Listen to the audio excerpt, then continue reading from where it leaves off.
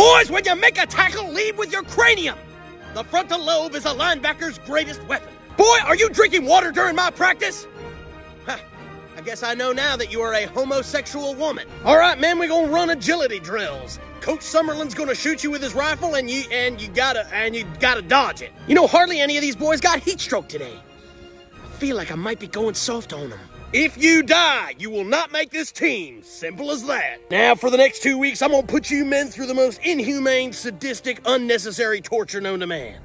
And if you make it through, you'll have the honor of spending 6 months playing football in Buffalo, New York, making $48 a week.